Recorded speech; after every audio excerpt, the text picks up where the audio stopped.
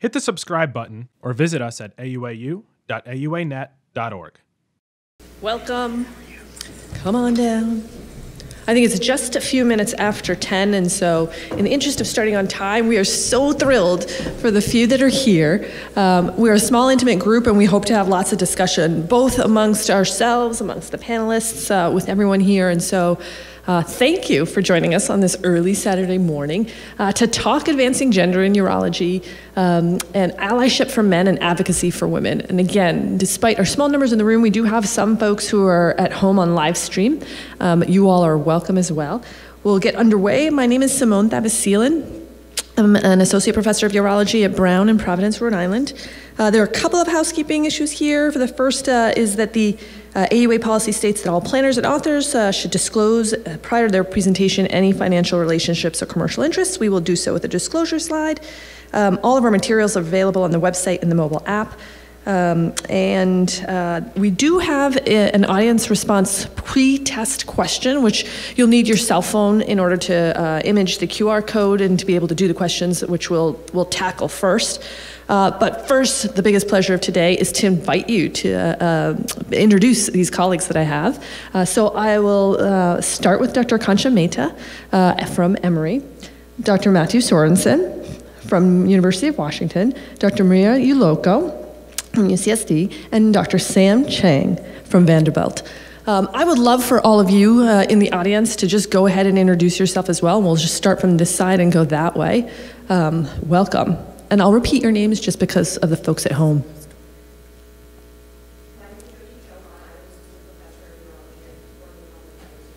Welcome, Jyoti Chauhan. Go ahead. Welcome, Callie, a third-year medical student. Welcome, Connor Rodriguez, a fourth-year medical student.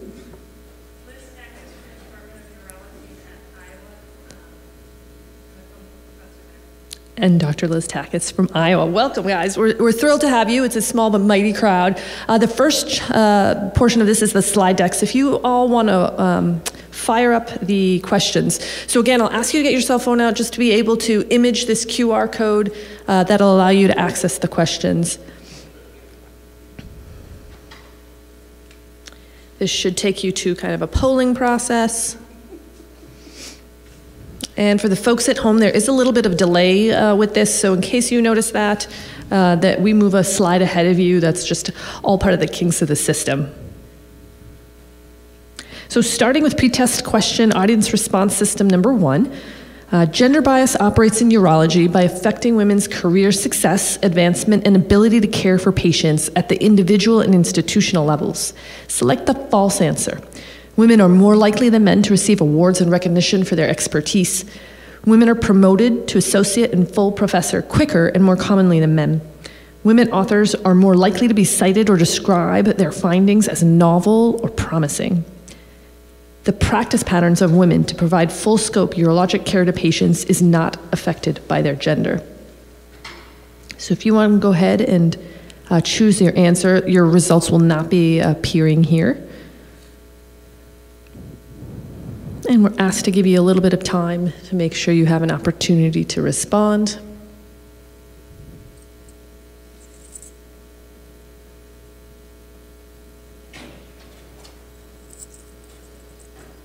And we'll give you a heads up that, again, your answers won't be shared, and the post-test happens after the meeting is over. Great, we'll move to the next question. Allyship requires speaking up when microaggressions occur to create inclusion. Strategies to do this include which of the following? Privately, but not publicly, disagreeing with a point of view. Asking for clarification, inquiring to gain further understanding.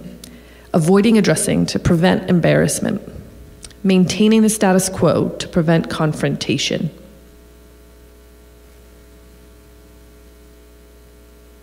And here again, we'll allow our participants some time to select an answer. And those answers won't be shared. They are private.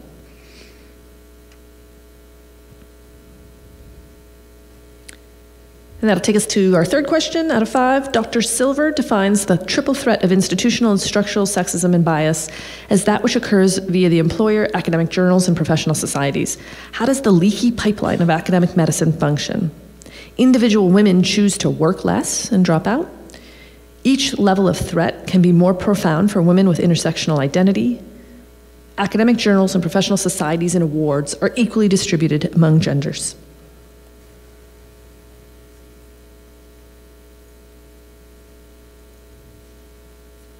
And again, for those at home, you might notice a delay. That is part of the system. That takes us to question 4 of 5. Which of the following is an appropriate strategy for addressing salary equity in urology? Amplify women colleagues through citation, promotion, mentorship, and sponsorship. Rationalize why gender-related pay gaps may exist. Avoid transparency in pay and other reimbursement structures. Rely on women to negotiate higher starting salaries.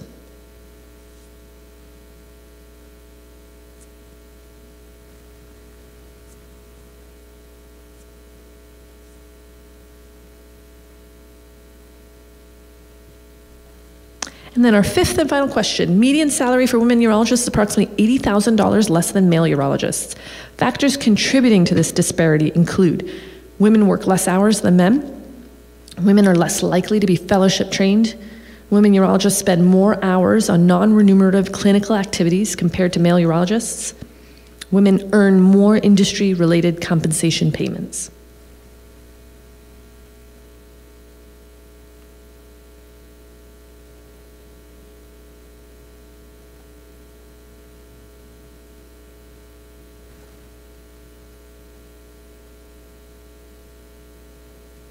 And with that final question, we'll switch the slide deck to our presentation and start our conversation and engagement of discussion, and welcome Sharon Stover.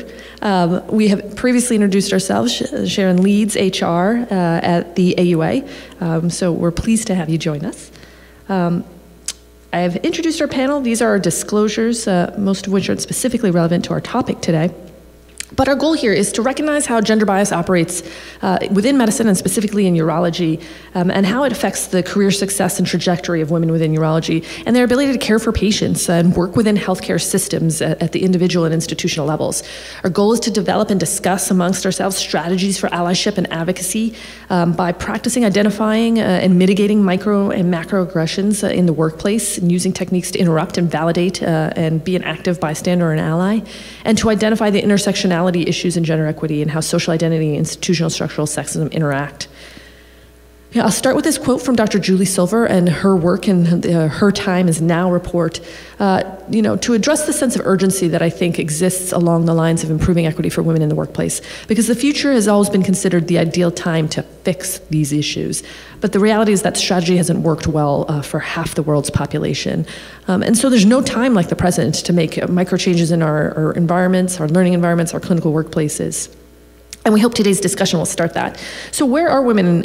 We know that they're a growing proportion of the workforce. What are some typical case issues that come up for women across the trajectory of their career? And how do we engage leaders, both ourselves as leaders and our leadership in urology?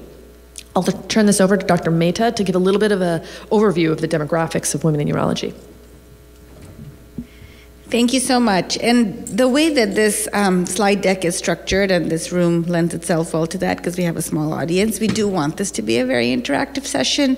I think this is the only part where we will all be up here. After this, I'll be sort of down there in the audience. I'll have a microphone. We can pass it around so we can be engaged in discussion. This first part is just a little overview at our current numbers, and I will say that having this course, this is a second year we're doing this course here at the AUA, and last year we were at a 7 a.m. slot on like a Thursday or Friday, I forget.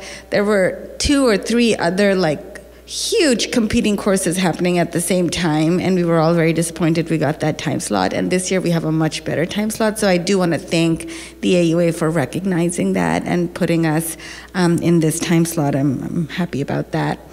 Well, the number of practicing urologists, you see that in that light blue color, and then you see the number of women urologists in that darker green color on the bottom, and that number is steadily increasing, not exponentially, but steadily.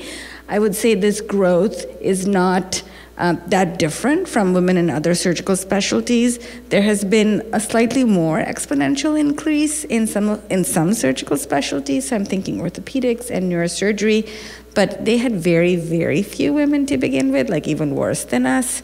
So any increase in number is exponential. But I would say for us, it's been a steady growth, which has been good to see. And the census data from this past year, I think we're up to 11%, a little over 11%, almost 12% now, so the number is even higher. And there you see those trajectories. In terms of what our women urologists are doing and what type of practices they are working in, women are actually younger than men who are practicing currently, and this is not surprising, right? Most of the women who have entered the workforce as practicing urologists have done so in the last 10 to 15 years, as opposed to some of our older urologic colleagues who are male and are now sort of in the population of urologists who are set to retire. So this demographic will shift again in another 10, 15, 20 years. These graphs will look very, very different.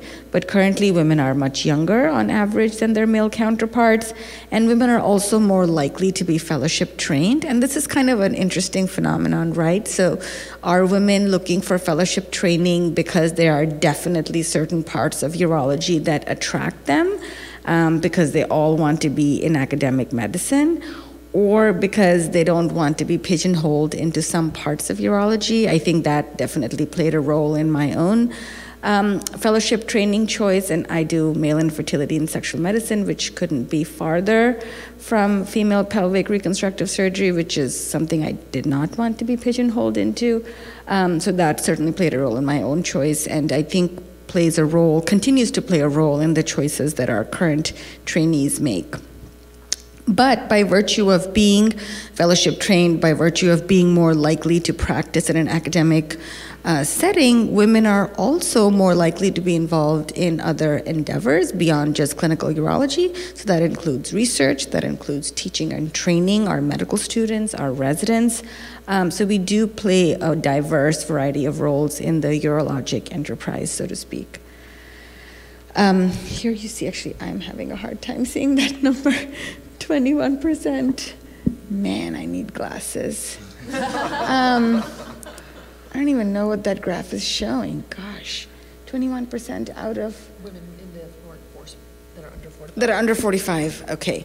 And then this is 65% in terms of training by gender, fellowship training. All right.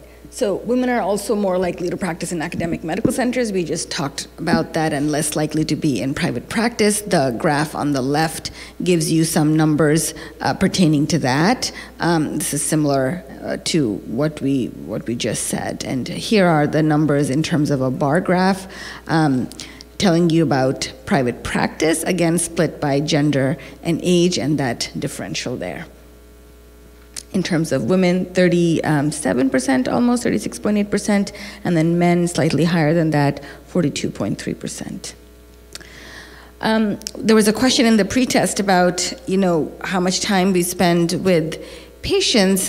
Women end up spending more time with each patient on average, and women and men work about the same number of hours per week. So this preconception that, gosh, perhaps women urologists don't make as much because they're not as productive, that seems to be a fallacy in terms of total amount of clinical workload churned out. That's equivalent.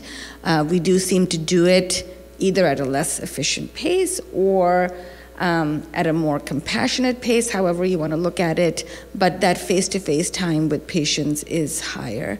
And every year on the AUA census, it's a different set of questions. I saw that on this year's census, there was again this question about how much time you spend with patients. So I'm curious to see if the data will look any differently this year than when this was collected a few years ago. On the left there is the average number of minutes spent with a patient, and this is, of course, a self-estimate. You can see 16 versus 19 there. And on the right is the mean number of work hours per week. And what you're doing in that work time obviously may look different depending on your practice. I'm actually going to pass it back over to Dr. Tavasilan now for the next section, and I will... So as the number of women in urology increase, we have greater representation, but the reality is that women face certain unique challenges. The issues of gaining career advancement and leadership are often affected by gender bias within the workplace. The sponsorship gap, whereby you might get your next opportunity because it isn't just what you know, but also who you know, can affect the ability of women to move into leadership roles. And this is described by Nancy Spector, who is the executive director of ELAM, a program to specifically train and advance women candidates into deanships and chair positions across the academic medicine enterprise in the U.S., describes this as the sticky floor and the glass ceiling of mid-career invisibility, where women might not get that first big leadership opportunity in order to create name and reputation, in order to be recognized as a leader within their institutions. And this is very commonly influenced by the institutional or structural sexism that exists in recognizing women as leaders or in working for women who are leaders. So what we're going to start next is to define a little bit of the challenges that women face across the career trajectory in a rather longitudinal fashion, starting at the student level and how we select residents for a surgical subspecialty, what the match and experience looks like in interviews, which is different by gender, and then what it feels like to be a resident as a woman. And I think there's no better person than Dr. Matt Sorensen, who has a ton of experience in medical education leadership, to give us a little bit of the data on what this looks like. So we'll start with a case, an early exposure to gender bias. A woman medical student is interested in urology. She sets up an advising meeting and she says she's been told, you can have a career in surgery or a family, but you can't have both. Dr. Sorensen, how would you start by counseling her?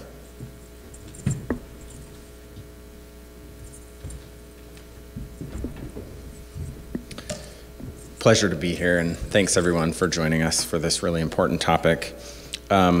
I think that we all recognize that having a family in medicine in general and having children can be challenging because you have these additional responsibilities. And I think for many people, when you're at work, you feel like you're not being a good parent or partner, and when you're at home, you feel like you're not giving as much maybe to your career. But I would tell this woman that she's been advised incorrectly and that it's wrong. I think that it is a challenge for everybody, and the goal is to strike a balance. But if you set up guardrails and you have open and honest discussions and you work to find that balance and have the support around you, both at home and at work, then it absolutely is possible to have a family and to also have a successful career in surgery. I think it's very interesting, though, that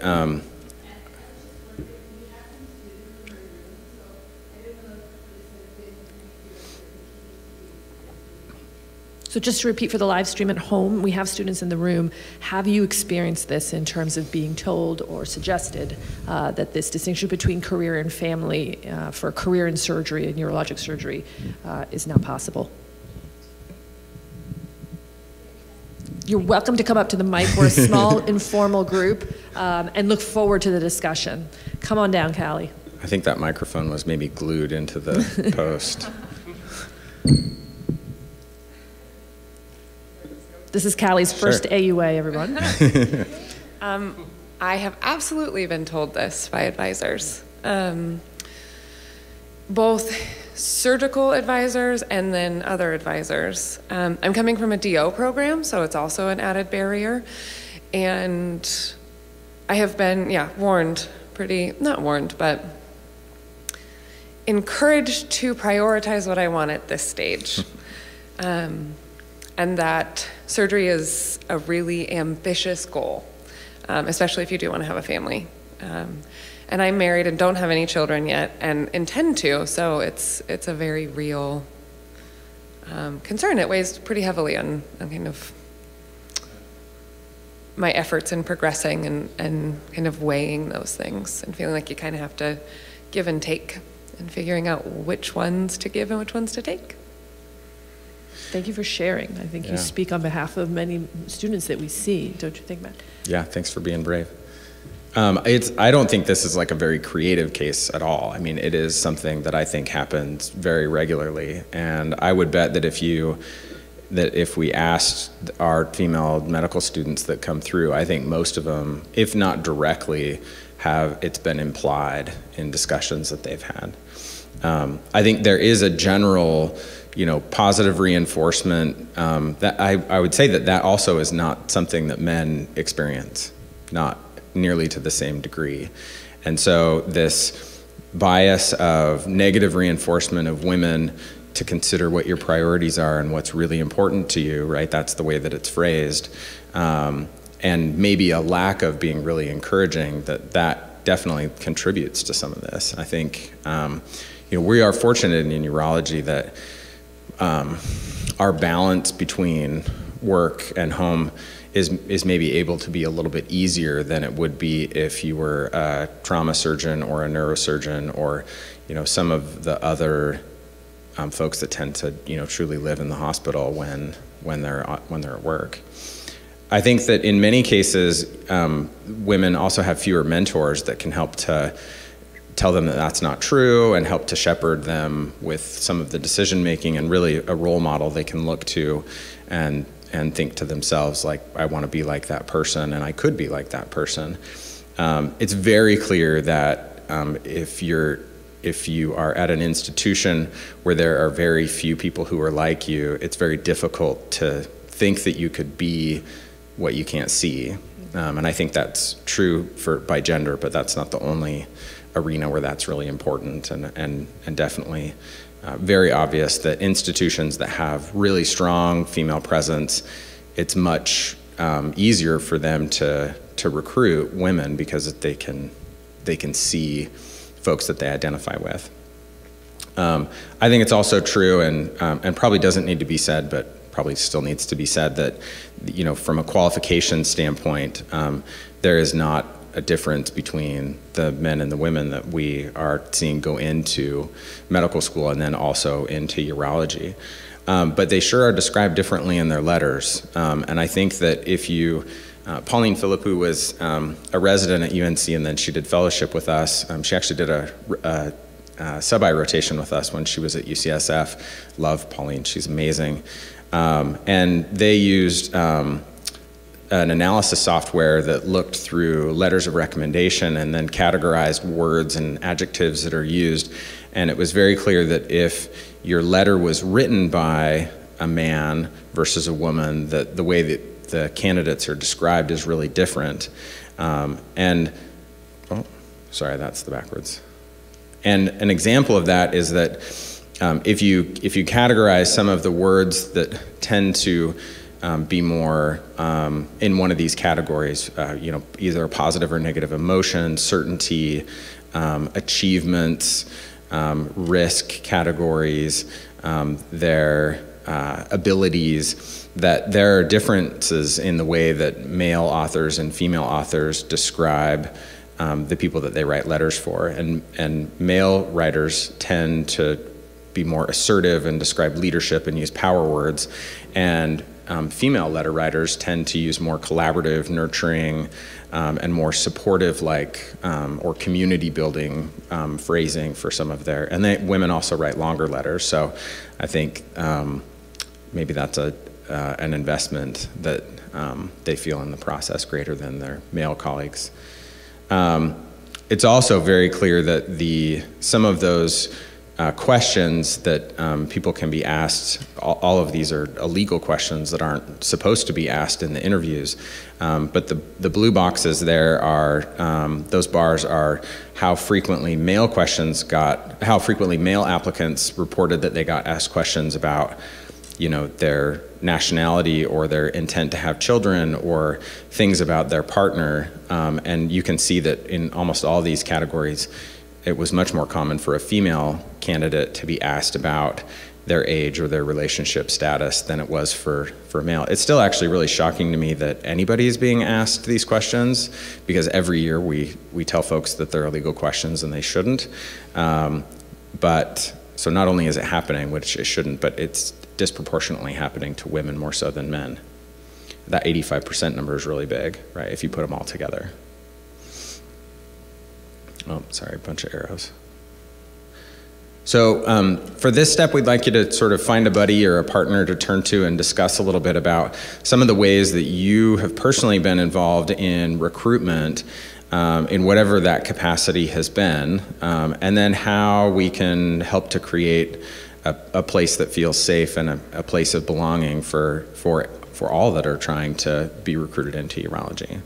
And so we'll have you guys kind of chat with each other briefly about what your roles have been and what some of the strategies that you've either been part of or have seen work well or not. And then we'll ask you to sort of report out some of the poignant points for you. How do you do this? How do you do this? I feel like we have done standardized Urology and bowel. That is how I get involved in bringing belonging. I think creating belonging is just looking at the person and saying, I see you, and asking them about themselves. I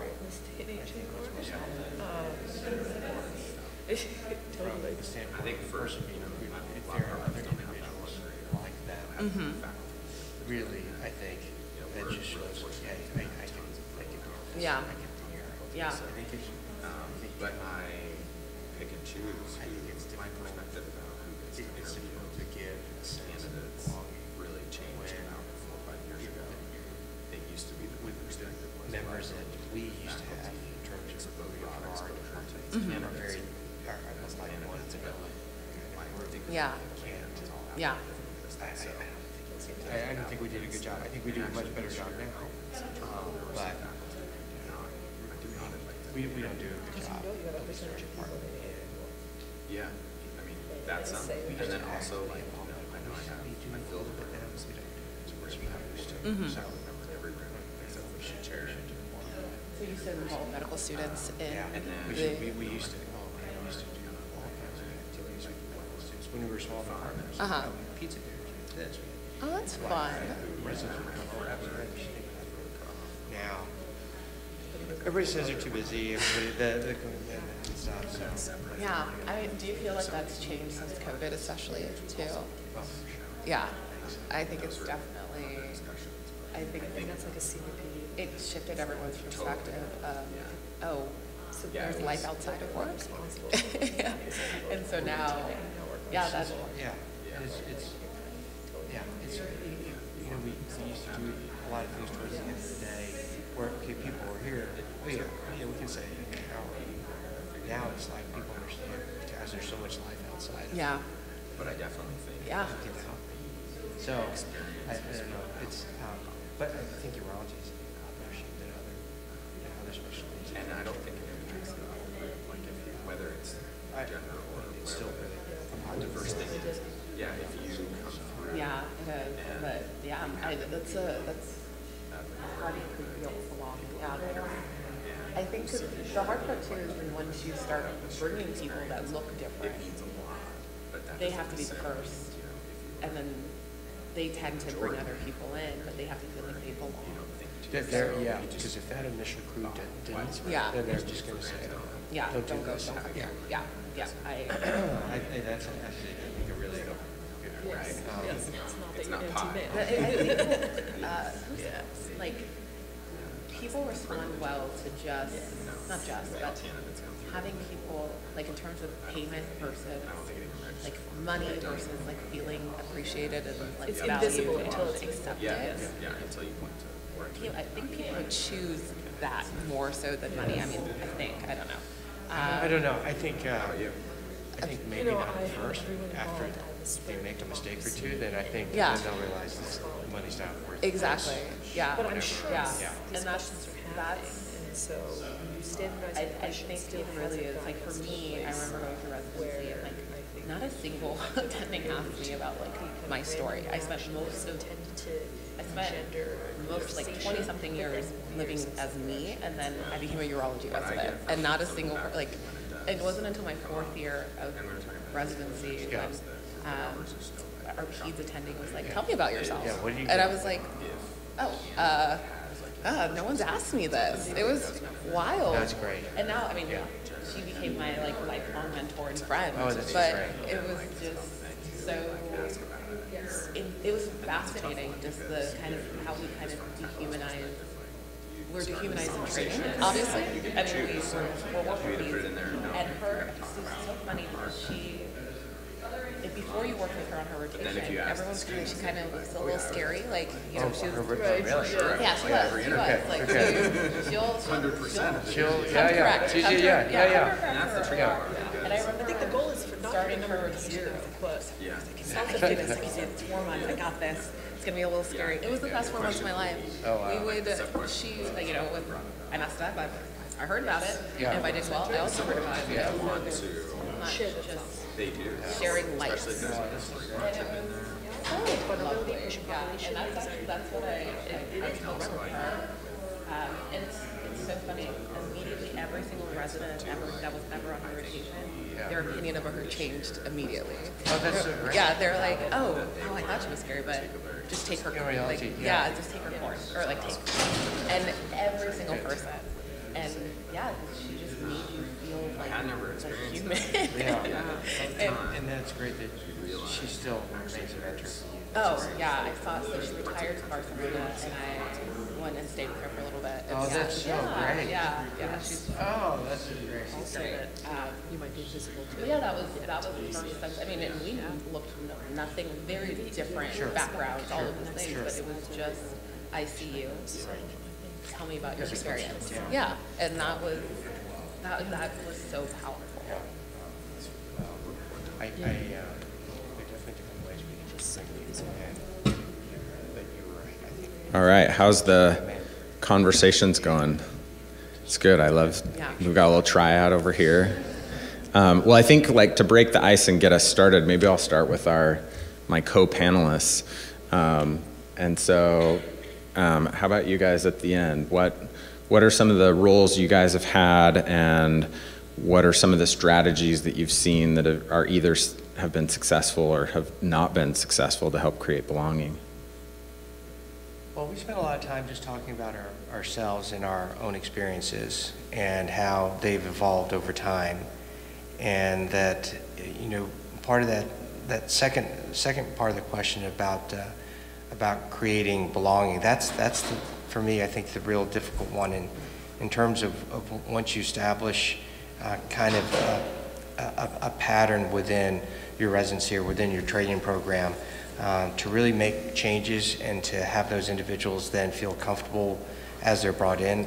To me, that was, we struggled with that as a department for definitely for a few years, and that's something that we still continue to try to strive to improve. And so Maria was talking about some of her personal kind of changes as well, so I'll pass it on to her.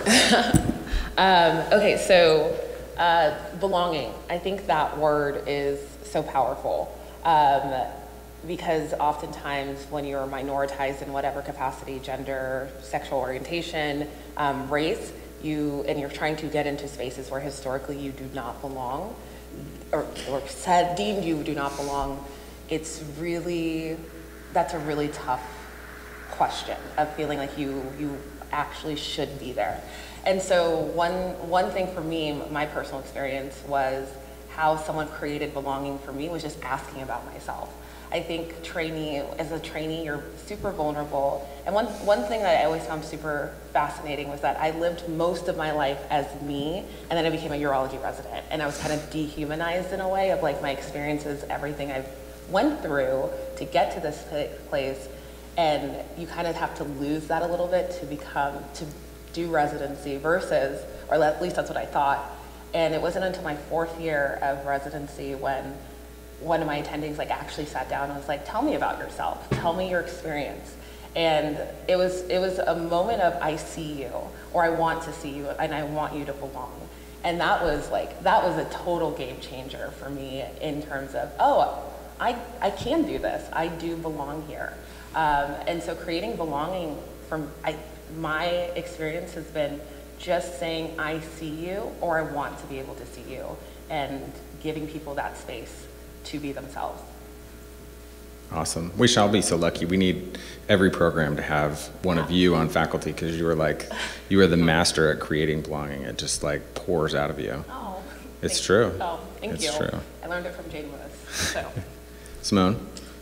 Yeah, I think in my role recruitment, we try to standardize processes and try and focus on standardized questions and add kind of rigor to our process as opposed to winging it in the, looking for urology residents. And so I think certainly that's where we start. I think a lot of it is also what are the recruitment materials looking like? Who am I speaking to? What messages are we portraying in our pictures and our materials? Who have we not included and left out? And so I think a lot about those things and what that feeling feels like. Any brave folks in the audience willing to share some of their thoughts about things they've experienced? So Akansha and I were talking, and we got too wrapped up in the first part of the question where we never got to the second part of the question. And I think we have a shared experience in that we focus really mostly on reviewing applications and the challenges with reviewing applications when we transition to holistic residency review. And I think from an attending standpoint, we both agree that holistic residency application review is much more time intensive than prior ways, which was what's their board score, what are their letters, and how many research publications do they have, right? That is a very brief way to review an application, and that I think is ingrained. It's still in many people who, holistic residency review wasn't available or really talked about for many years. And so to try to transition to a more time-intensive review can be, I think, a difficult buy-in. We were talking about how we feel like we've seen that happen. And we've also seen people not want to review residency applications anymore because of the ask and the holistic review and the time it takes. And how do we change that mindset and increase the recruitment of faculty that want to review in a more holistic way? So that's what we focused on. Thanks for sharing.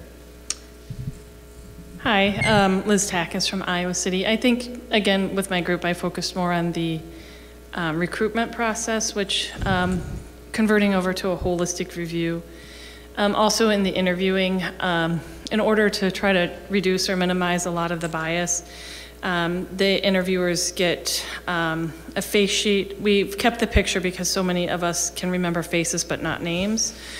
So we've kept the picture for only that reason. But it has minimal information on it, like, and stuff that was placed on ARIS, like hometown, undergraduate school, degree. And then as a reviewer, it's actually refreshing because the only thing I have to review before I meet with the interviewer or the interviewee is the personal statement and the letters of recommendation.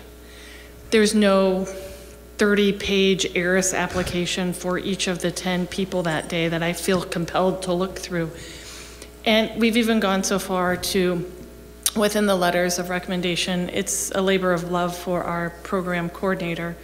She reads every letter, and she blacks out anything that relates to class rank, USMLE score, anything that could potentially give a sense of bias on academic accomplishment. So those are the easy ones when you see a number to blank it out. And I think for belonging, Dr. Tracy has, tried to do a lot as far as the perspective of wellness in our department. And so once our applicants match with us, they get like a, can't remember the word he used. He said he didn't like, I don't think he likes spirit wear, so they get like team wear, so they get an Iowa jacket. Swag. Swag. Yeah, basically swag. And then just through, not everybody is an athlete, not everybody is, into cooking, but having different type of events throughout the year. Some are like more athletic, like if you want to do the gladiator challenge, you can do the gladiator challenge with some faculty. We have It's a United Way Christmas basket for the holidays where, donations, everybody comes and wraps the gifts and drops them off to the United Way for families in need. So there's a lot of different focus on a lot of different type of activities to bring everybody together outside of work. That's great. Those activities that, you could perceive them as being like wellness-oriented activities, like how you feel you belong in the group is such a huge contributor to your personal wellness, especially when you're going through something that's really tough, like your training. And I've also definitely learned that there's no single wellness activity that is fulfilling for everybody. Mm-hmm. And so you need to do like 10 different things because, somebody might really thrive and feel better after a yoga session or something real vigorous activity, whereas that might not be fulfilling at all for some of the other folks. And it might instead, they feel really, revitalized from something that's just totally different. Thanks for sharing. Oh, geez, wow, sorry.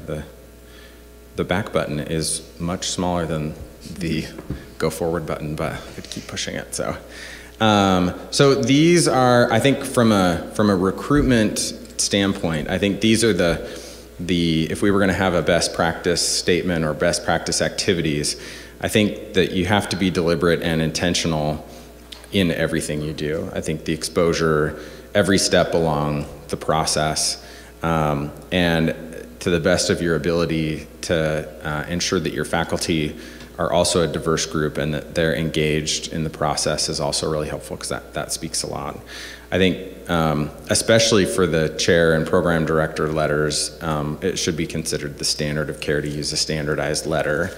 And you can run your letters through some of these software programs to see how, I also think a combined letter helps to keep each other honest and to make sure that, you don't say something that could be misinterpreted or that leans in a bias in one way or another. So there's some check and balance in there. But I also think a standardized letter really also helps to make the evaluation be more standardized and a little bit more objective. And then in the interview and the recruitment process, I think you have to take a very careful lens to each step along the way to make sure that you can standardize where you can without taking the joy out of the process. But also to make sure that these things like removing pictures, removing gender, removing, whether you require visa sponsorship and your, birth town and age and date of birth and all those things that are very easy to remove, actually, to have those be pulled out as well, because it's very clear that some of the implicit biases can creep in. All right, I'm going to hand off to talk about the next step in the career trajectory, and so that's a bit about the actual resident training and some of the biases that we might experience there too.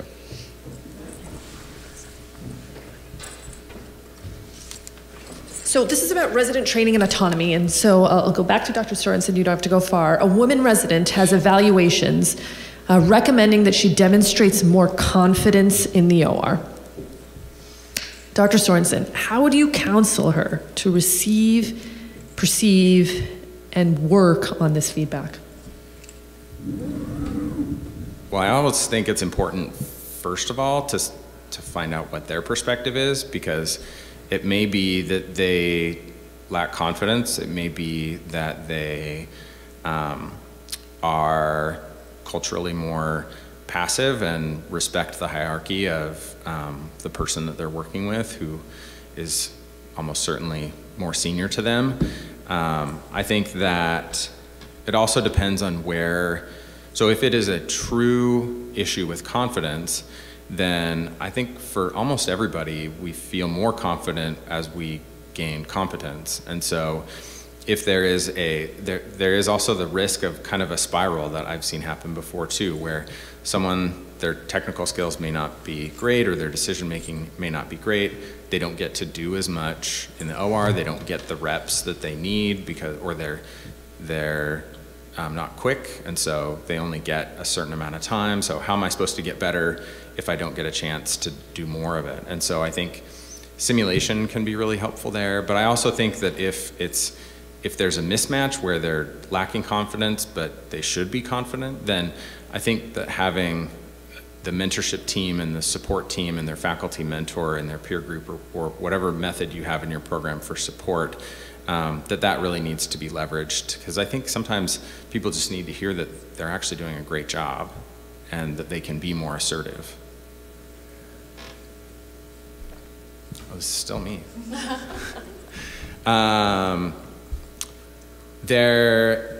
So this was a study from just a couple years ago in the New England Journal of Medicine, where it was clear that that some of the discrimination by gender doesn't just come from, it comes from other aspects of the care team. It comes from patients. You know, we all see on social media the, you know, when am I going to see the doctor, you know, or the misrepresentation that sometimes happens by patients and their families misinterpreting. And it's really tough. I spend half my time at the VA, and there are some of the veterans, especially some of the real old-timer ones, where to have a female physician is kind of surprising for them. But I think as each year goes by, it's less and less surprising, unless they've really been isolated from care. But I think these ones are really hard for us to manage because if it is a witnessed event where you see one of your female residents being mistreated, it can definitely be more challenging to challenge the patient or their family, or to reorient the conversation, or to address it. I think in many cases it's easier to avoid that conflict and to have the conversation afterwards, but that empowers it to continue. So I think that it's important for us to recognize that this can come from within the training program, but also from the patients we help to take care of. I had a question, actually. I was wondering if anyone knows if their institution has a policy related to that specifically. You know, sometimes we will get patients on call who will say, I don't want to be treated by so-and-so because they're female, or they're black, or they're Muslim. I mean, I have had this happen personally, depending on who my resident that day was. And our institution is sort of, you know, there's like words that we don't want our patients to be mean to our staff, but I don't know that there's really anybody who's gonna come down and say, okay, well, you can take your kidney stone and go across town somewhere else. But I don't know if that's the case everywhere, or if somewhere is better. Yeah, it's a good question.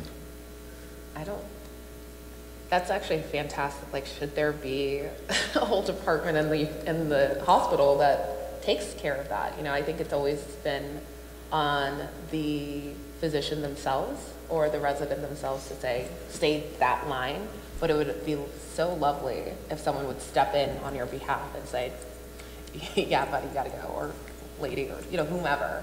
That's not okay or not acceptable. Yeah. Like I said, we have a lot of policies and words that say those things, but how is it actually enforced and implemented?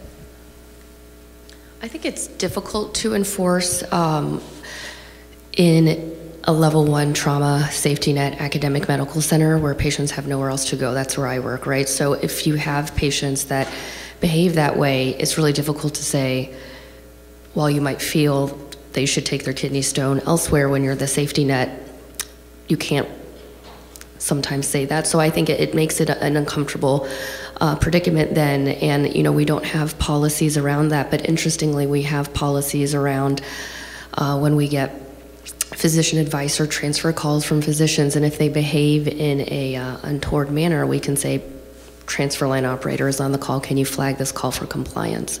And these phone calls are recorded, and you know, they look into that further, but unfortunately, you know, we don't have a policy or situation that's akin to that for patients. But I agree with Maria, I think it's a really interesting thought.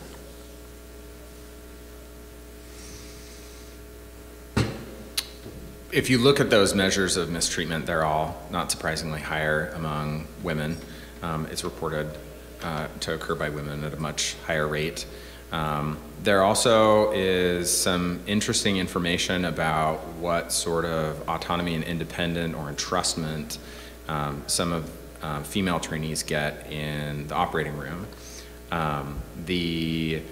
If you look at some of the ways that passive help, active help, or autonomy and independence, if you look up their perception about what they get, male residents report that they get meaningful autonomy at a higher rate than females. So I think going back to the resident who maybe it's been reported they lack confidence, is this a contributor that they're not getting the same opportunities as their male counterparts? It's also, I think most trainees fit somewhere on this spectrum of whether you are, conservative and prevention focused, and as you are working through a procedure, you're constantly thinking about the bad things that could happen and trying to avoid the disasters, or are you more promotion focused, where you're eager to move things forward and you maybe take risks, and the ideal strategy is somewhere in between, or one that's flexible, where you move quickly when you can move quickly, and then we all should slow down for the parts that are where you really need to be focused on, where the risk in a procedure actually is. And I think rather than thinking about the autonomy, the skill set, having a perception of that it isn't necessarily that they lack confidence, but they may be in a more prevention-focused mindset. And that removes some of the chargedness that goes with some of the terminology that can be assigned there. And then you can help to have someone where you can discuss that the way you give feedback can be focused more on prevention of a bad outcome versus being more forward moving with the procedure without it being about the person. This is also a really fascinating thing for me, and that is that that one of the elephants in the room for our female applicants and our female residents is that this consideration about having a family, starting a family, growing a family during training is clearly a very important topic. And I think this is now a study that's over 10 years old. It was a survey that was done in 2007, and then they did a follow-up study in 2020 where they surveyed all 365 women urologists, which is incredible that number is as low as it was in 2007. And then they followed up and asked them again in 2020, and they had kids at an older age. They were 10 times more likely to require assistance with getting pregnant. They had higher complication rates than the lowest U.S. income brackets, which we all know that low socioeconomic status is a strong predictor of having complications, and how long you got to take for maternity leave was related to how satisfied you were with your workplace. Not surprising, right? If your workplace puts pressure on you to return to work 4 weeks after you've had your C-section, you might feel really differently about your workplace than if you have 3 months. And so this timeline of at least 8 weeks, more or less, was seemed to be a cut point for folks. And we think about this as it relates to residency training. And so this is some of that same data shown in a different way, but with some additional pieces of information here, like women, female surgeons, and it's surgeons of any type, it's not just urologists. They stop breastfeeding earlier than they wanted to. They consider, a solid almost 40% consider leaving their surgical residency, and almost a third would be discouraging. Now this is when you're in the mix, right? You're in the trenches. So I think that feels really different than if you've been in a really supportive place. But I think that the perspective that should be in place is that we all should expect every female, and maybe male too, in our programs should start a family in this critical time period in their life, right? I mean, it is the key reproductive years for many of our trainees. and have the perception that you should expect that they're going to get pregnant. Now, hopefully it's not everybody all at the same time, because that would be really hard, but that you have rather than you cross your fingers and hope that they don't have a maternity, paternity event in their training, which is not a very good strategy. And I think that, we've seen over the last couple of years that some of these regulatory bodies, like the American Board of Urology and the ABMS, that they are making it easier, but they're not the only ones. I think that, the residency, everything from local all the way up to the national leadership groups need to make it easier. That also includes your practice when you get into practice, which will be the next thing that we talk about. But I think that if you think this is just during your residency training, you would be wrong. And the attrition in practice is a real consideration as well. One thing I wanted to say that has been really powerful for our residents is actually to see our male faculty take paternity leave.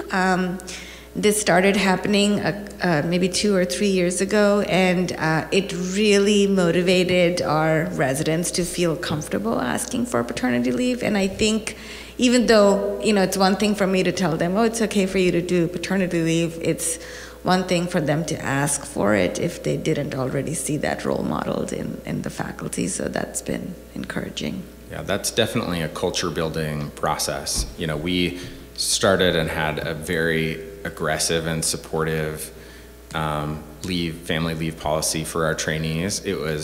There actually was not really a policy for our faculty. And so for many years, actually for about 5 years, the support and the process for the residents was, light years ahead of what the faculty got. And it prompted the faculty actually to create a family leave policy that actually looks a lot like the residency training leave policies. Your leave policy is amazing. Your residence leave is so good.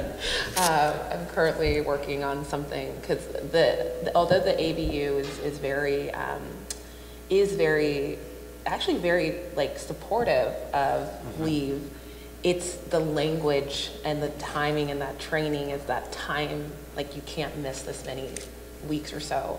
That is the nuance, and that nuance is very dependent on if you have a program director that is supportive and has a culture of support versus the program director that isn't supportive.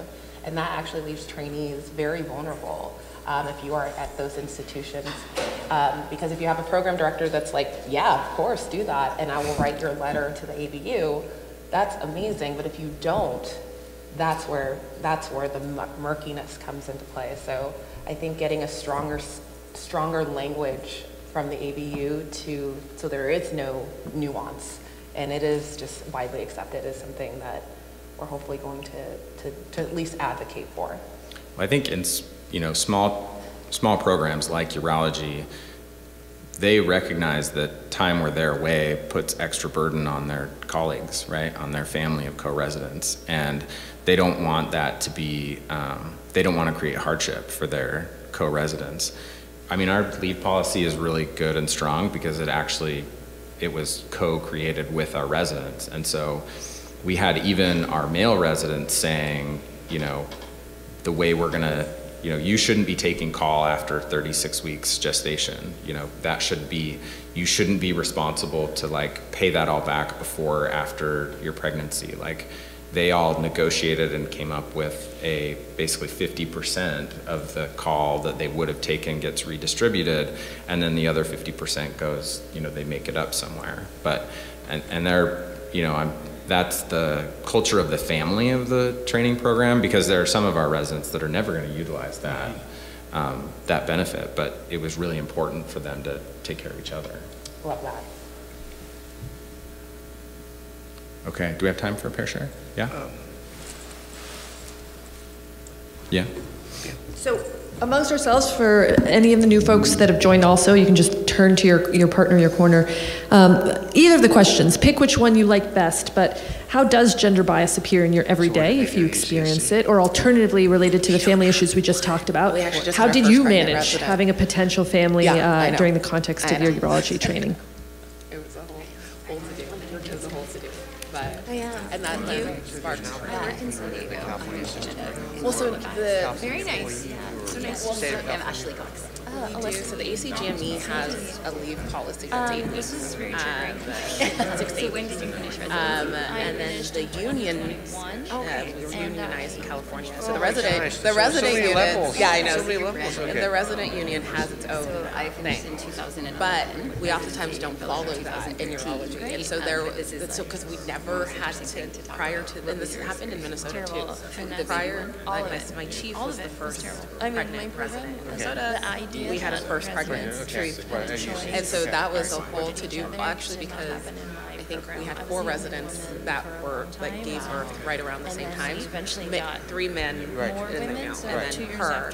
And so it was kind of this big, oh my gosh, everyone's going to be gone at the same time. Right. What are we going to do? Exactly. So she really had to advocate for herself and fight hard, but she did it. And I think that then spurred this conversation of, ooh, okay, we need to implement these things. And it had health concerns during the pandemic. That is true, though. What happens when you have 4 Everything was a mess. Yeah. We decided to get her Yeah, you can't do a pregnancy pact anywhere. trying to get her out of the hospital when she was pregnant and not exposed to COVID. She would stay home. But that meant she would have to come back home. This is pretty good, but do they dictate to the residents? So we They didn't don't. know. No, so that's... But you get certification, your training had to have so many weeks per Exactly. year. So I know that. Yeah. Well, then, How that's so translated. then that looks like... Should have been done by our... Because ultimately, it's the PD that signs off for it. So I actually have a friend right now. She took maternity leave.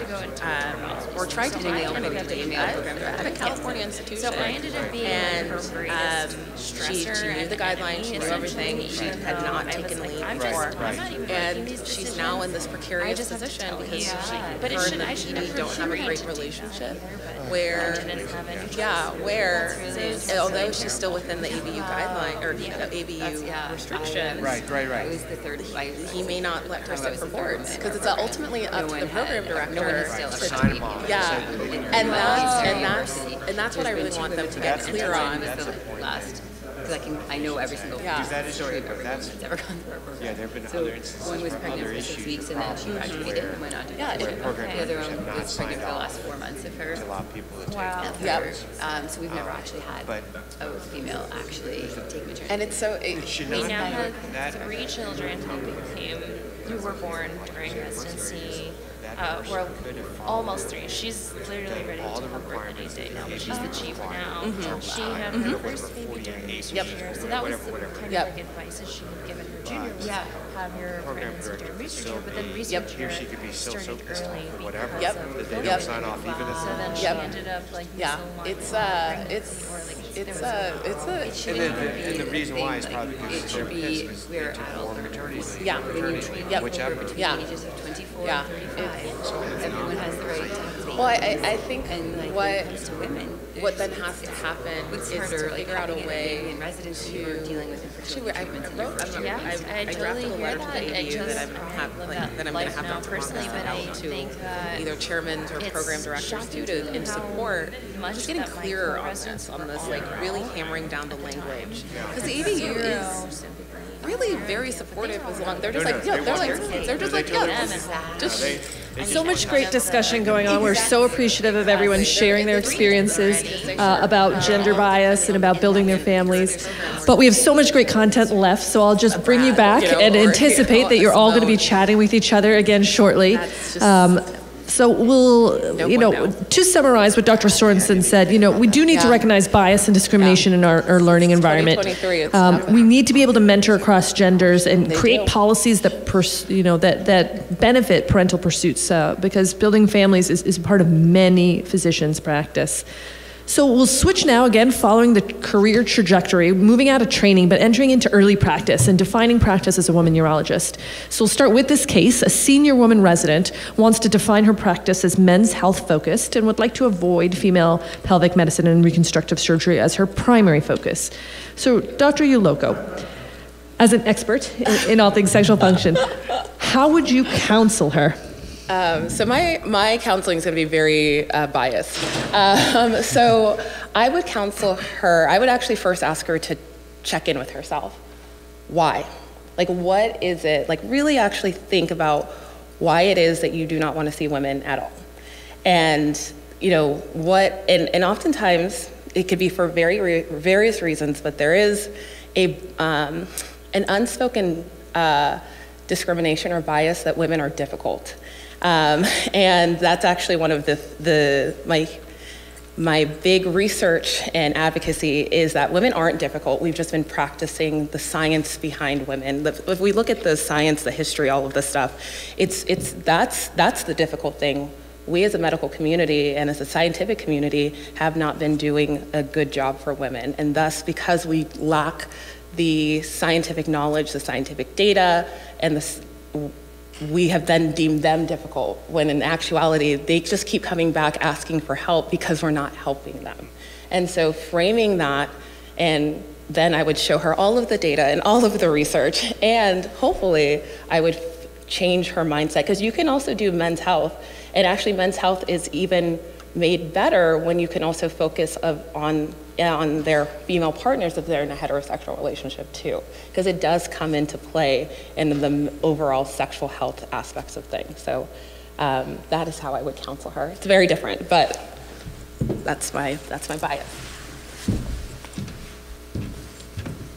All right, so gender differences in practice patterns. So fewer women report performing inpatient procedures, and there's obviously a gender bias and limits and influences in practice patterns for women in urology. And so this actually, this is an important fact because inpatient, from a reimbursement standpoint, so inpatient procedures tend to have a little bit higher, they have higher reimbursement for personnel. And as someone that's also I do comprehensive sexual health for all genders, and I know that because I chose to take care of vulvar sexual health or women, or I actually I lose money taking care of women, and I actually have to then extrapolate most of my income or in my reimbursements, my RVUs for my male patients. But that's why I take a couples approach if they are in a heterosexual relationship to combat that. But that shouldn't have to be as strategic, right? There's something inherently wrong with the system if we are making our decisions of who we treat and how we treat based off of gender, based off of gender due to the fact of a payment and reimbursement.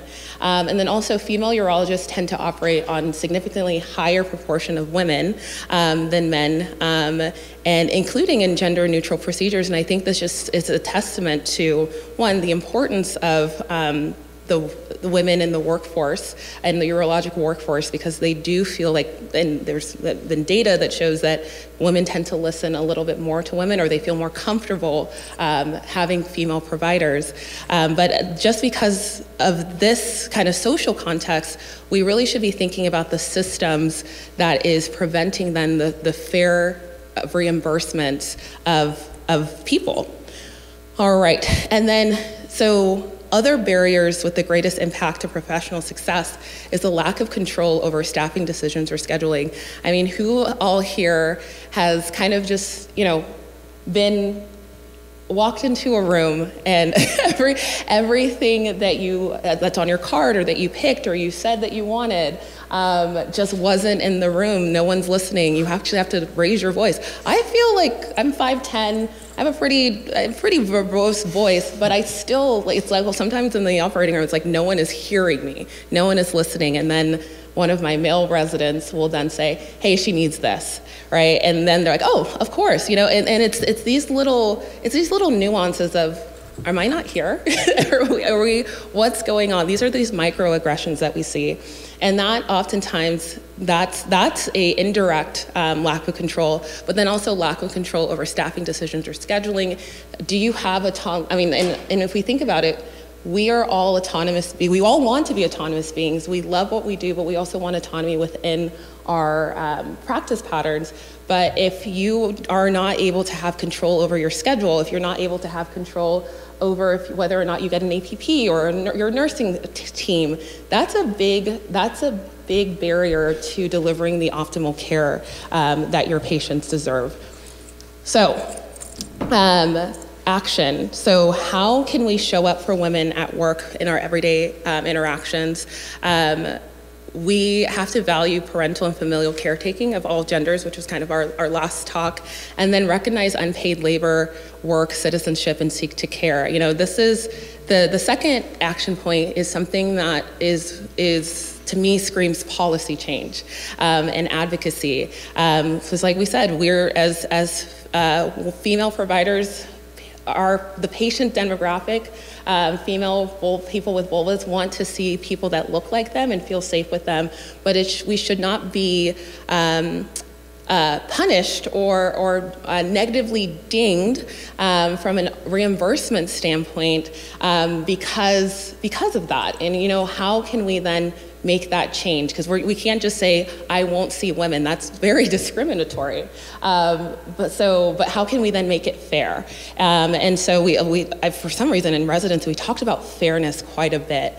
And which was kind of funny to me because really, nothing was fair. You know, we talk about equity and inclusion, and equity has to also has to encounter or has to also take into consideration that people's social context and cultural context puts them at a much further behind than others, and then actually taking that context and then talking about fairness. Because there's so many discussions about paternity leave and maternity leave, and I was like, well, one person just had her stomach cut open and the other person, and now it has to be at work, versus, you know,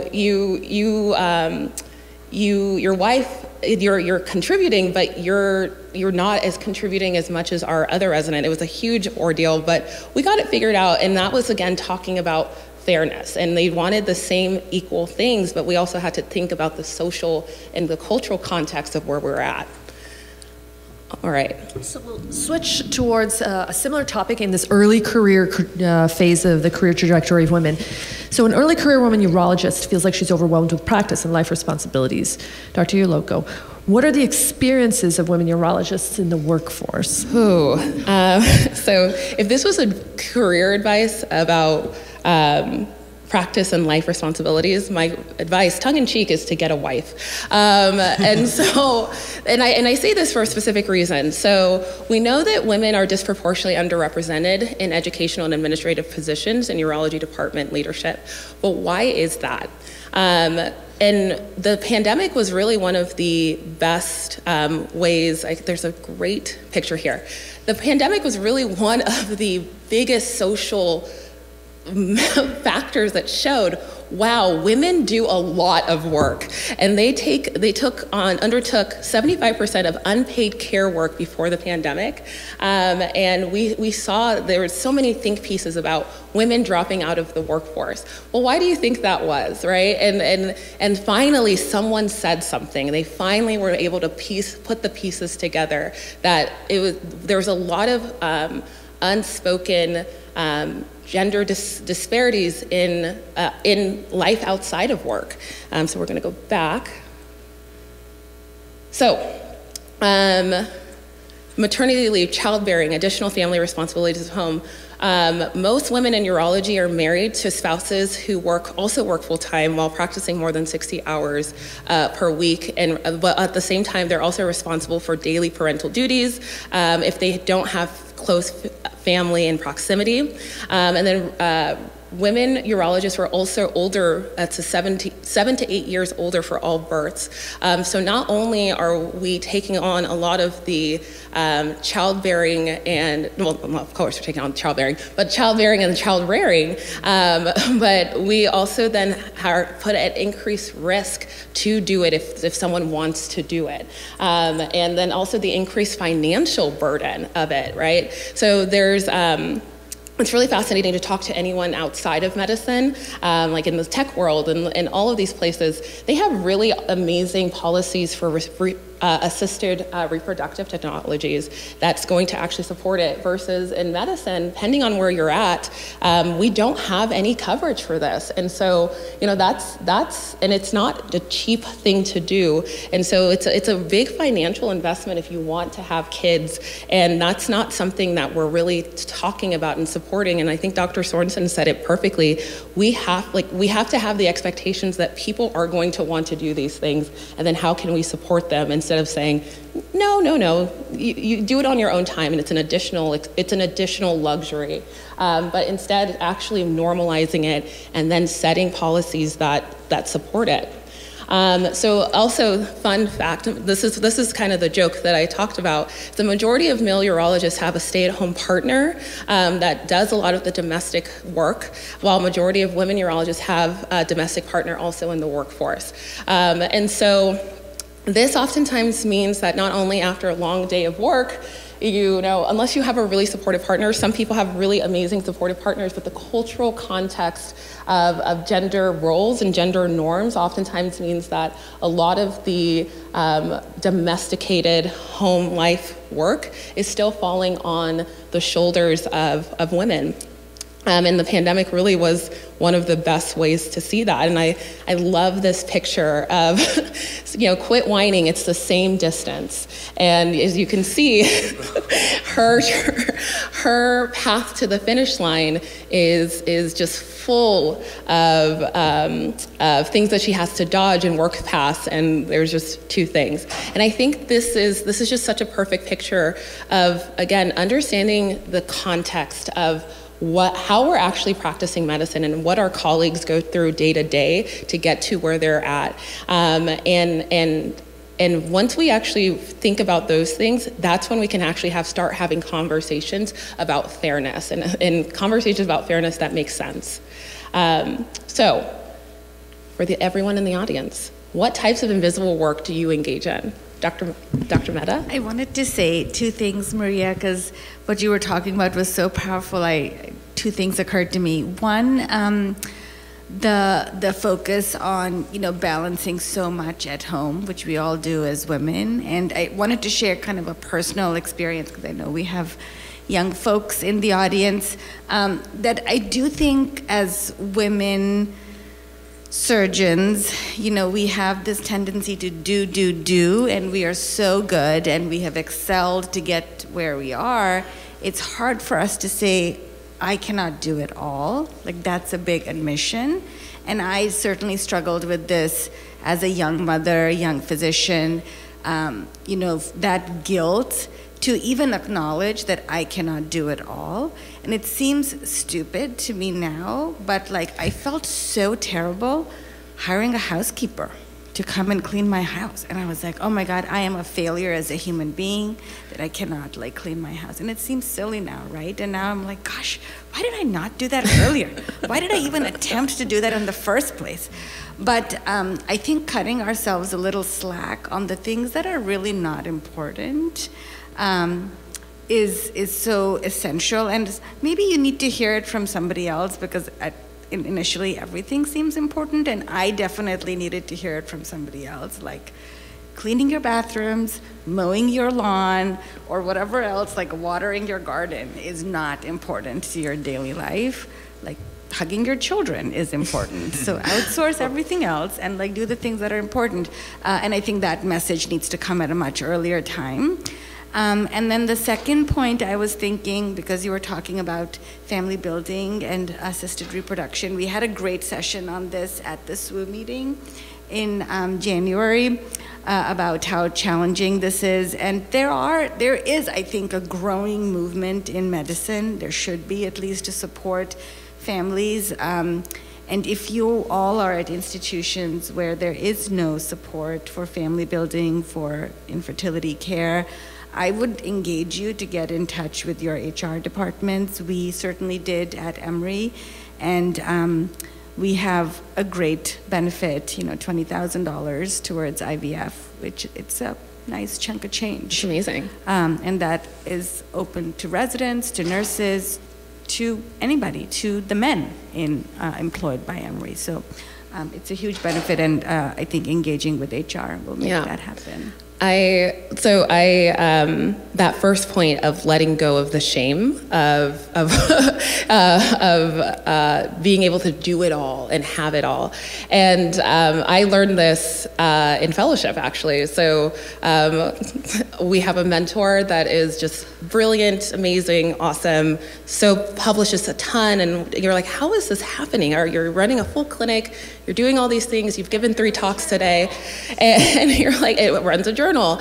And then you realize that they have a wife. They have a wife that runs everything, that does literally everything. And that was actually very freeing to say, you know, I want that. I want your career. I want your career. How did you do it? And I was like, oh, you need a wife. That's what I like. And that's why I say that. And it's in jest, it's tongue in cheek, right? But it is true. None of the other outside of work things are handled or taken care of. They're all taken care of by someone else. And so that gave me permission to just like, all right, well, I don't need this. I don't want to do that either. I don't want to do that. These are the things I'm going to focus on, and I'm going to say, I'm going to be unapologetic about it, because that's where I want my career to go, and that's the success I want. Everything else doesn't matter. People matter. That's what matters. I just have a comment on that as well. I'm a residency program director in Canada, and so I think one of the other things in terms of teaching the students or my residents, the art of delegation is what I call it. So if they tell me they're going home to clean a bathroom, I freak out. So they need to and I treat the men and the women the same. So my male residents, they need to know how to hire a nanny, because that's going to be part of their responsibility when they have children. And the women need to know how to, they all need to know how to do it, but hire people, just as you say, right? Yeah. You don't have time to do that, but I think it's really important to stress not only to the female residents, but to the male residents as well. I love that point. Yeah, and actually it's really interesting because in my department, we've just hired a bunch of young male urologists, and their wives are all professionals. And so they're the ones coming to me and my other female partner to say, how do you hire a nanny? And we need the contract. And so it's really neat to see the work being distributed evenly. Yeah, it's really awesome when the male colleagues that also have a working spouse, they tend to be the ones that are like, oh, I see what you're doing, because my spouse is also working as hard. Like, those are the people that tend to be the best allies too, because it's directly affecting them as well. So yeah, that's a great point. All right. So maybe for this pair share, instead of sharing, I'll ask Dr. Loco, can you give a couple examples of invisible work you do as a woman in urology? Ooh, I used to do. So I think one of the invisible work that I do is, so oftentimes, well, at least in residency, when there's plan this party, plan this event, plan any sort of social event was typically planned by the women. Any sort of departmental thing, like teaching course or anything, was typically planned by the women too. And I can't decide if they were just kind of like, well, since no one else is going to do it, we'll just do it, versus I went to the point of just saying, like, I'm not going to do it. I very much don't. I've never really. Before talking about fairness, I was like, okay, well, if fairness is a real point that we want to talk about, I'm going to tell you about all the cultural context and social context about fairness. Then after that lecture, they're like, okay, we'll do it. And so but the invisible work that I do comes from my intersectionality of a Black woman. So I spend a lot of my time doing DEI work and recruiting and talking and volunteering, and like any medical student that wants to talk to me, I will, do that. And I have friends that, they also counsel, but they have medical students pay them. And I was like, I will never have someone pay me to ask me how to do the thing that I'm doing. Like, especially if they come from an underrepresented background, I will freely give my time. But I understand that that is a lot of invisible work that my colleagues may not have to go, do. That is something that I have, I advocated to get compensation to do that when I am my current job, but I do a lot of that invisible work outside of my role too. So that is that's the invisible work that I do, which is, it's exhausting, but it's fun.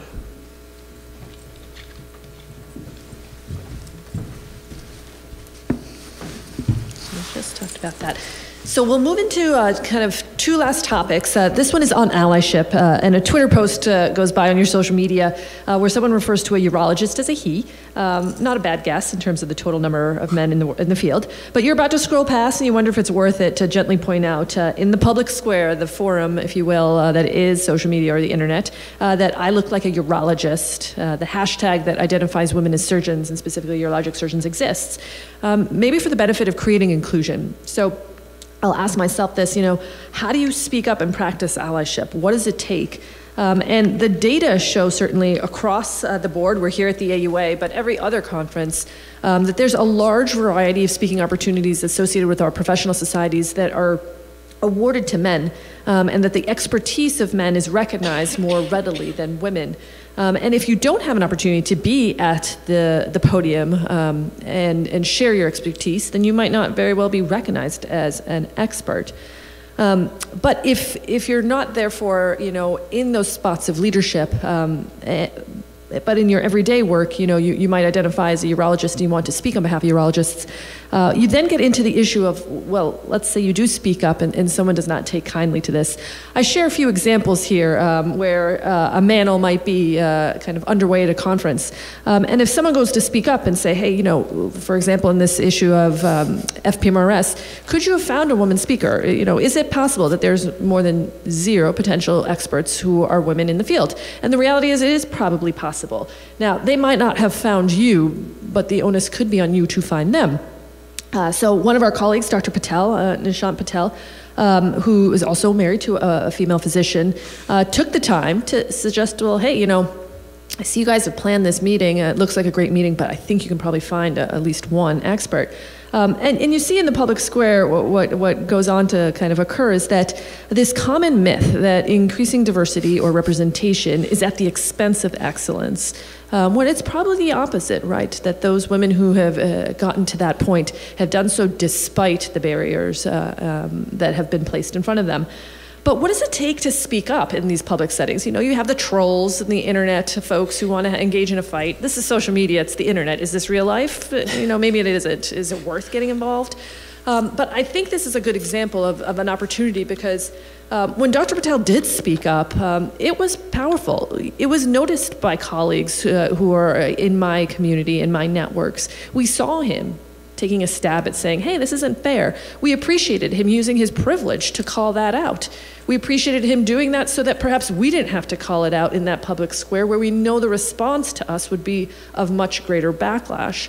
And this is powerful. This makes you feel like someone has got your back. So I think what we're dealing with as it relates to microaggressions is the opportunity to speak up, but there are many barriers to speaking up, and those range from that fear of getting it wrong and planting on your face and saying something sexist or racist, not intentionally, but nevertheless the impact is there. But as we look at women within the system of medicine, they're faced with discrimination as it relates to their workplace. Professional societies like the AUA have their own role in advancing women into leadership positions or into speakerships. I think we can all recognize that the history of the organization to never have had a female president is by design. It's not by accident. And that could be changed if intended intentionally. But professional societies then reify this sexism within their own systems. And the AUA has done a lot, including their DEI task force and now their committee, to address the policies and procedures and the governance underbearing these professional societies and change them. But this is also intermeshed with academic publishing, and we see the data showing that women are publishing less or being cited less, and that their science is not disseminated as much, which influences the reality that over the course of the last 35 years, at least within academic medicine, that women are no more likely to become full professor. No improvement in 35 years. Means that we got to really try something else. And so I think for those of us who are leaders in the room or want to be leaders within our institutions or in our local networks even, we have to frame and think about gender equality not as this issue of wokeness, but as inclusive excellence. That the definition of inclusive leadership, means that you use your privilege and your platform in order to pull up those, who are either coming behind you or who have not had the same benefits that you have had.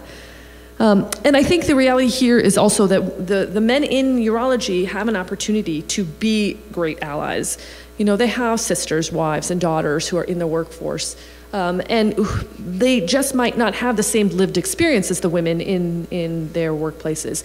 And because of that, might not yet be open to or see that kind of invisible labor. And so, you know, through the census, we see that while women do understand and perceive gender bias within their usual workplaces, that men are largely oblivious to that. And so, you know, asking for help, certainly, or speaking up, I think, is really our message in terms of allyship. I'll skip this one and say from an action point of view, then what is the goal?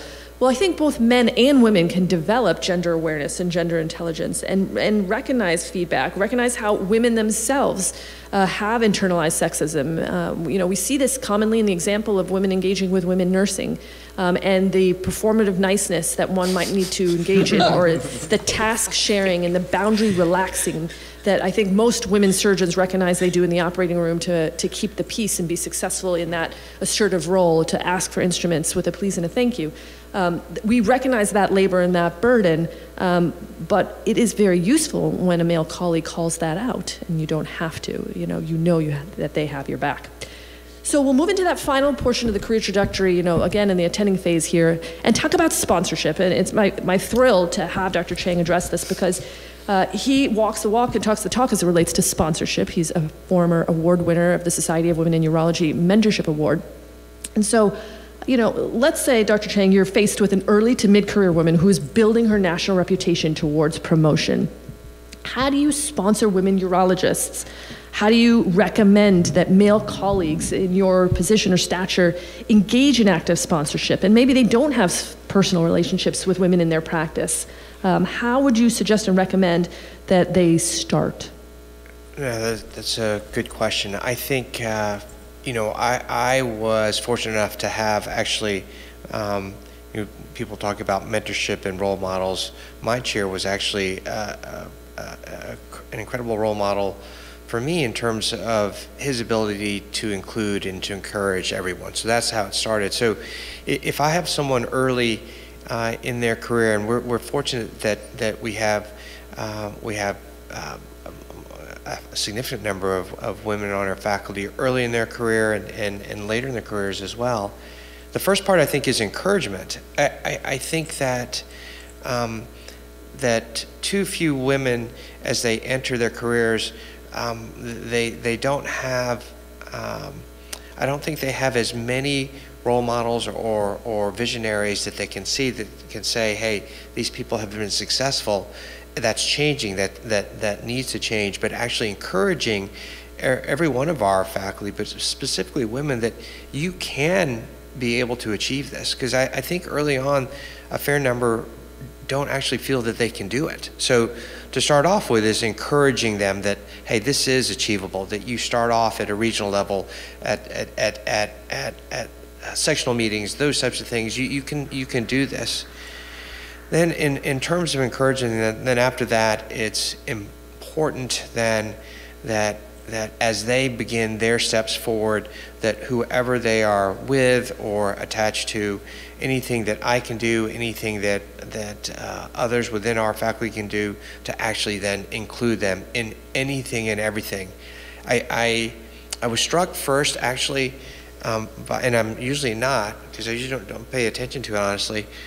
I paid attention to this whole thing, but the very first part was the disclosure slide. I never look at disclosure slides. I looked at the disclosure slides, and I was just thinking, that's one of the first things. I have a lot of disclosures. And then I was thinking, you know what? Thinking of how did that start? Well, one of my partners, only a few years older than me, got me involved in talking with pharmaceutical device companies, those types of things. And then I'm thinking about all the different advisory boards. There's so few women. There are basically no women at all. It just struck me. I'm serious. I'm sitting here today. So like, they are not included. Why? They don't have access to that. They don't have knowledge of that. They don't have anyone including. So what I have done, not thinking about it, but I'm going to now engage, is that anytime anyone asked me to, hey, we're going to have an advisory board. Hey, we're going to put a key opinion leader group together. We've got the academic group starting to do that, but actually a huge part of the development of any urologic oncology practice, endourology practice, anything that's new out there is going to be based upon industry. We need to have actually women involved in all of that. And so anytime I get asked, I ask one of my female partners, so-and-so needs to be invited as well. I'm not going to go unless she gets invited. And 9 times out of 10, they extend an invitation. And so I think you encourage, you engage, and then the third thing that you do then is then you elevate. You need to separate those individuals away from you. So that's a difficult step, but that's an important step. So you encourage them to basically say, this is possible. You engage them into activities where they will succeed, because honestly, I'm not going to make that effort unless those individuals are really going to make the effort themselves. And we've been fortunate that we have women that do that, and we have all our young faculty that we've pushed forward have fortunately been quite pursuant to that. But then the third part of that is, as you elevate them, I need to separate because they need to stand on their own in terms of what they're able to contribute, what they're able to do on any program, on any article, on any academic mission that they may involve in. And that could be within the faculty presence, that could be on the academic stage, that could be the educational stage, research stage. And so as time goes on, my name is off of that paper. I don't need to be that person who's building their career. That female should be the senior author. She should be the first author. She should be on the panel without me. She should be at this advisory board without me. And so I think it's kind of a three-pronged step. And unfortunately, honestly, it's still in the academic world, it's still a lot, and you've said this long, is who you know. And if those people that you know are people who are supportive, they can make a difference. And the issue now is we need to have more people to know other people, and we need to have those people then understand the importance of educating and elevating others. Thanks for sharing all of those examples. Yeah. I'll invite you up. So yeah, I've got a few slides here. So I wanted to actually not really start with what I started with disclosure. What I wanted to start off with is I wanted to thank Simone and Congress, because they put all the slides together. They did all the work. And then they were kind enough to ask me, would you be involved in this? I said, well, gosh, what can I do? Oh no, they've done basically everything. So every slide that's put together, I really appreciate their efforts and the amount of work and time that they put on, and how much I've learned when you look at kind of the differences in terms of the advancement promotions and awards. If you understand that next step from assistant to associate, from associate to full, takes more than a year for females as a group. And then if you look at the number of awards that are granted, the number in terms of how few they really are quite telling. That's starting to change. I think the organizations are starting to understand that, but it's still quite at a deficit. These are some things that to me also I were totally unaware of and wouldn't have realized, is the fact that actually articles that are written by female clinicians or researchers are actually less likely to be cited. And in fact, part of that I think is self-promotion by men. And I think it's difficult to self-promote without boasting, and we're in a day and age where there's a lot of self-promotion, but men tend to kind of toot their horns a little bit more. They tend to say that their work is groundbreaking, that it really is different and unique and promising. And some of my friends that I give the biggest grief to are those that are actually the most self-touting in terms of what they've done. And so I like to kind of put them in their place. But so the action step that's outlined here in this slide is, the mentorship is important, but then understanding that taking that beyond of actually helping that individual get that position, get that role, get that speakership, every little step makes a difference. And then it's on that individual then to succeed. So I'll leave this to Simone. This is also from Dr. Silver's report, and I think many of us, when we're asked, why wasn't there a woman president of the AUA or on a panel, et cetera, she really describes the rationale that I think we can tackle this issue, and that's that meritocracy, the idea that there is no qualified woman, tends to fall apart when there's an inexorable zero, the presence of no single woman, because it's challenging for reasonable people to believe that there are essentially no qualified individuals from a particular group that could have been hired or promoted. I think if you think of this in terms of race, for example, if the lunch counter is desegregated, then we should see people both black and white at the lunch counter. But if there's not, then we understand that Jim Crow is at play.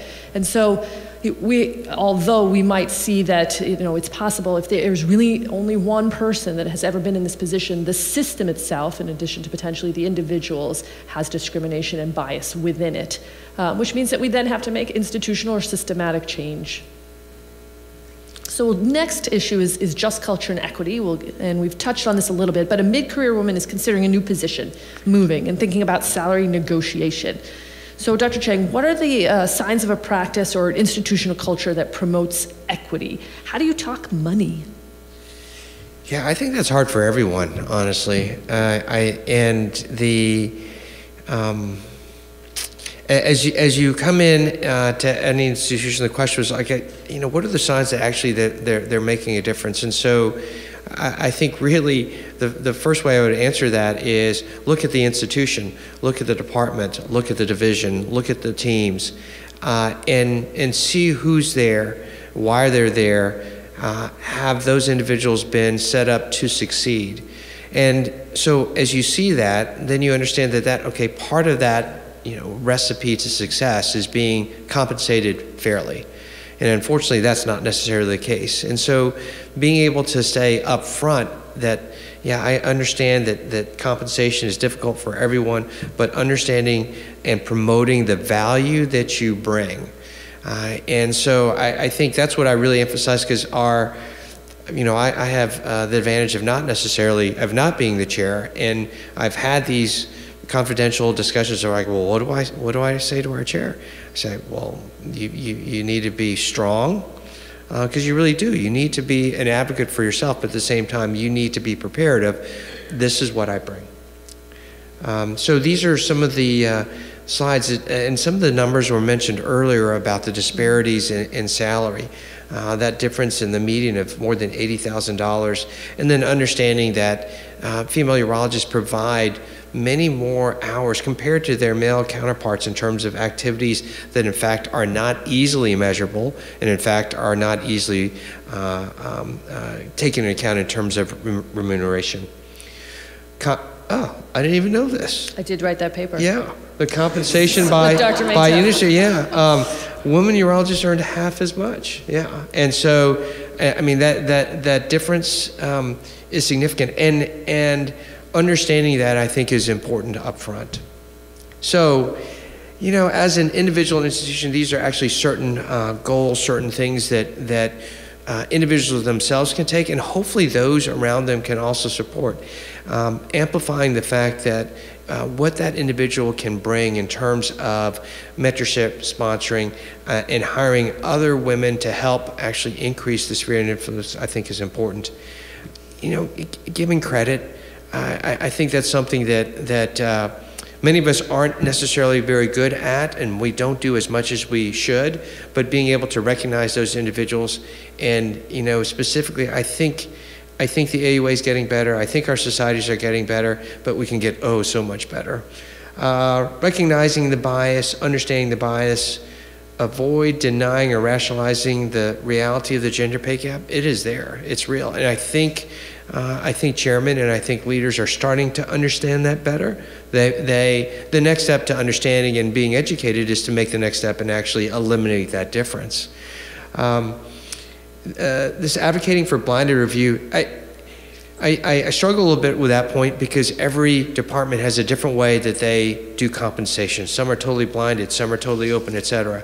But the fact that someone can come in with data from either national surveys or others saying, hey, this is what this individual gets, quote unquote, an individual, and this is what I am worth, I think will be very important. Understanding the differences in terms of the within the gender group, looking at the differences. This is practice managers, the actual numbers of what you do. I think that's helpful, but you also need to take into account and try to value the things that are not necessarily directly able to be caught in any type of P&L sheet or any type of straight RVU evaluation. Reporting the results of the salary assessment, I think, are important to everyone. And then implementing the strategies then to narrow the gap, showing the differences in terms of compensation, what we can do in fact to improve that, and then tracking these outcomes. So, this pair share, have you negotiated both successfully or unsuccessfully? I can say yes and yes. Okay, and you learn more from the unsuccessful than you do from the successful. Negotiation is you can learn negotiation skills, okay? But to carry out negotiation skills takes some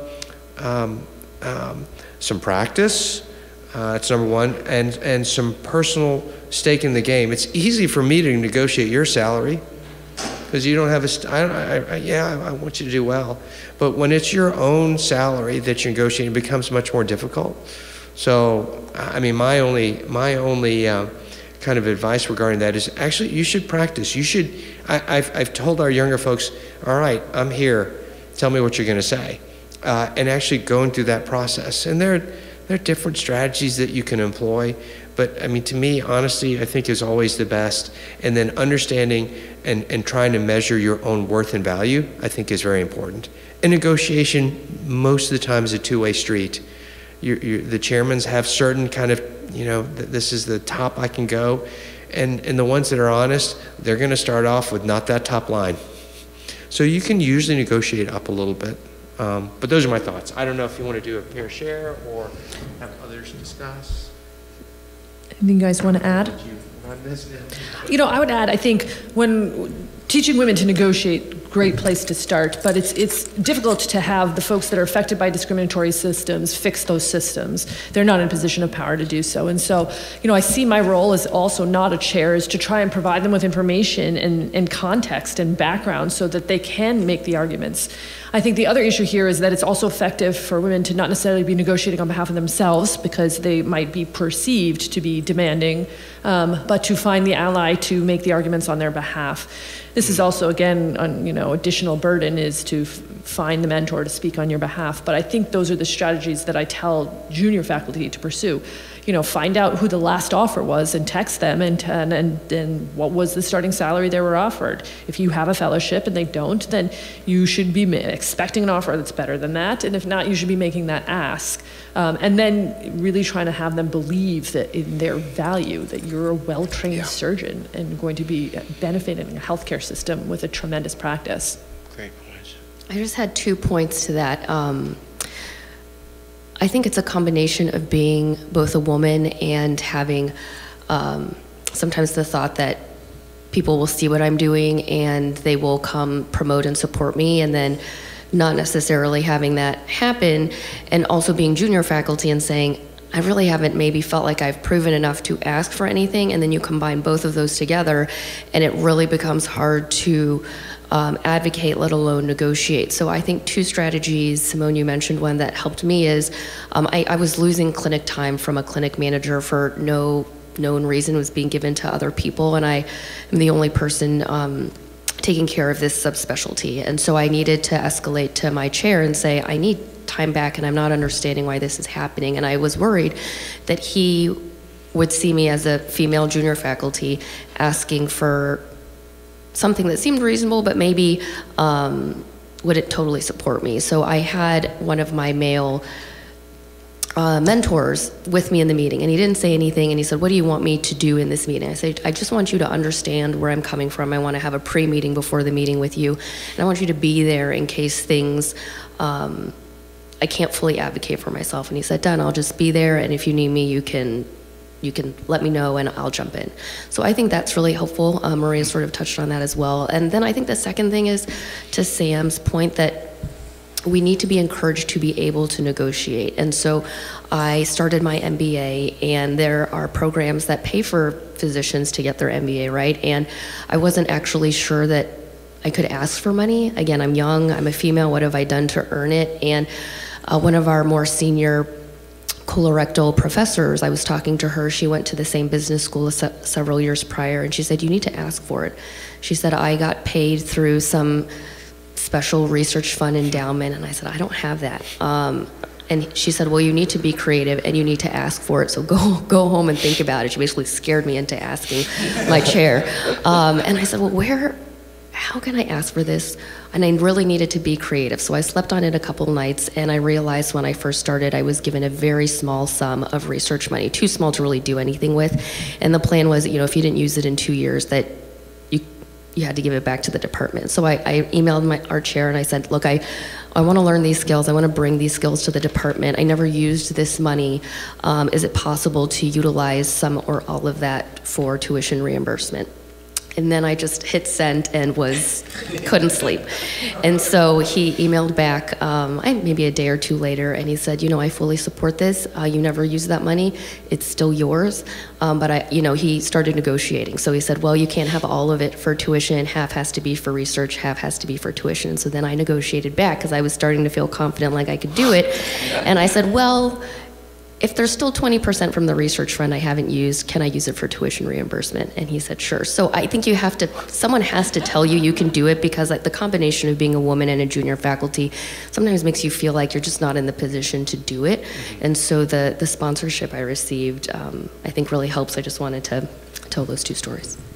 I think your comment about the clinic time is also really an important one too, because I think more and more the way salary happens is becoming more standardized across a group, such that, if you got hired in this year versus that year, they try to have there be some equality, but the resources that you get absolutely could be different. And so if they say that everybody's going to get the same amount per RVU, everybody's going to have the same targets, we're going to make this all even, but you can't get OR time, you can't get block time, you can't get clinic time, you get fewer rooms for your clinic, everybody gets their own MA and you have to share, you don't get a scribe, the residents are never in your clinic, all these things that clearly make a difference in how productive you can be.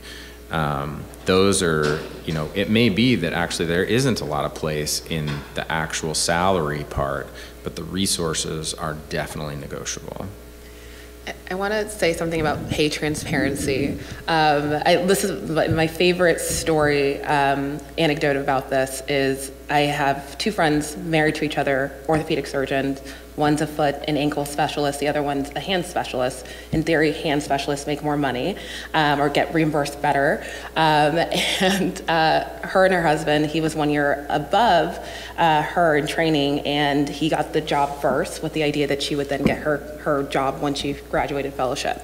So he got a signing bonus of $70,000, $80,000. And when it was her time, and they are married to each other, and the company knows this is the whole big sell, that's, the hospital obviously knew. And when she gets her contract, she got a signing bonus of $20,000.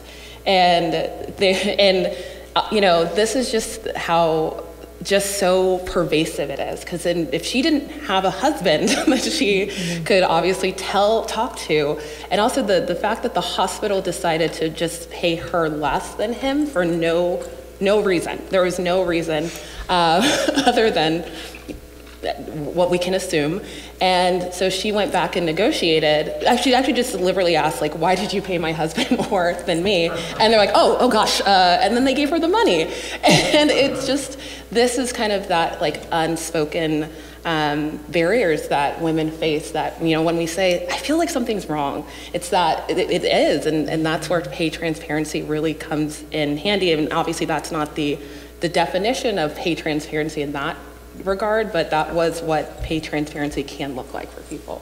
All of these are such great examples. I thank you all for sharing this so personally.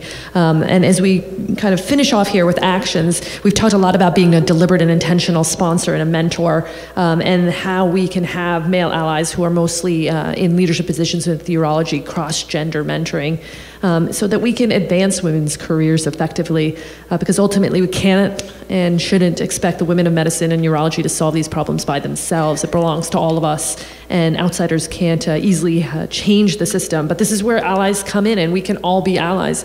I think urology as a surgical subspecialty has the opportunity to lead in this area, and advance women's surgeons to be successful, really ultimately with the outcome of bettering our patients. So that the proportion of the workforce that is now, you know, more future and female will be able to take that training and expertise and deliver it to the care of urology's patients. And so thank you so much for all of you to be here, joining us on a Saturday to share your personal stories, to come to the mic, to interact. I think all of you have potential great power in your own local spheres of influence. I hope today's conversation might galvanize you to use that power or privilege in any way, shape, or form, whatever it is, be it gender or something else, to create a little bit more equity in the world. Thank you.